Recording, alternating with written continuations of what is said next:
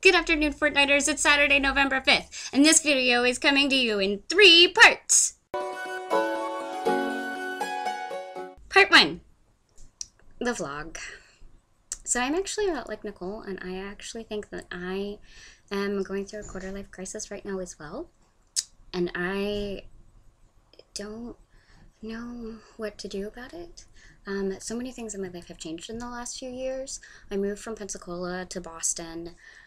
So, going from a small town to a big city where I knew absolutely no one. I started grad school, and that was a really big change in itself. And it was great that I made that step. But now I'm kind of realizing that, everything I thought I didn't want in my life, I actually do want in my life.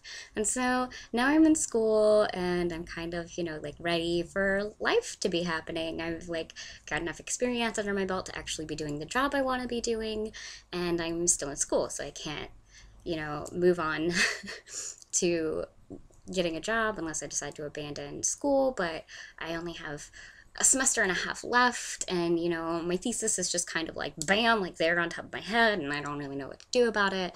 And I'm ready to be financially stable and just in a much better situation than I'm in. I'd like to have things like a job. That would be great. I'd like to have a pet, but I'm not financially stable, so I'm doing the responsible thing and I don't have a pet. Plus, I don't know if I'm going to be moving after I graduate, so, I don't even know if I'm going to be going overseas. I might go on vacation. I might go visit my best friend in the Netherlands. I don't know. So there's a lot of I don't knows right now. And there's also, I'd like things like a relationship. But there's a lot of things in life that I really want right now that I can't have and that I have to wait for. And I don't like having to wait for it. And so it makes me kind of stagnant. And my classes are a little directionless this semester. And so that furthers my stagnancy. And so I'm just kind of all right, life, let's get started. I'm ready to rage. Let's kick life's ass and move on. And I can't. And I don't know what to do about it. And I don't know where I'm going.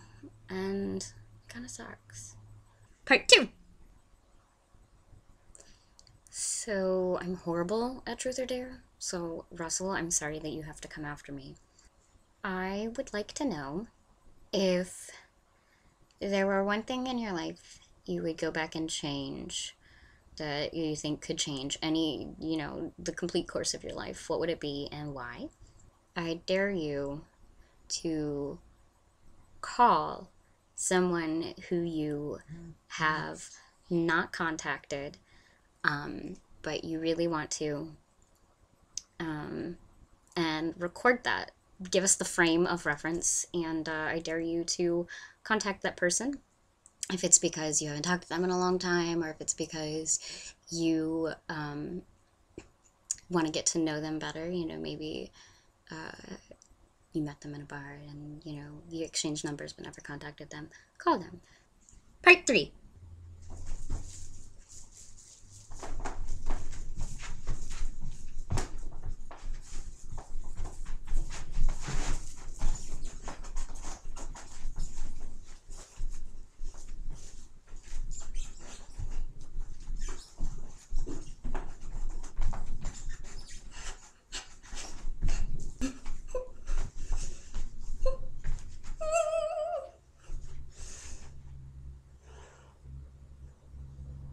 That was a tanuki suit made by a friend of my roommates, and that was so much fun. Ah.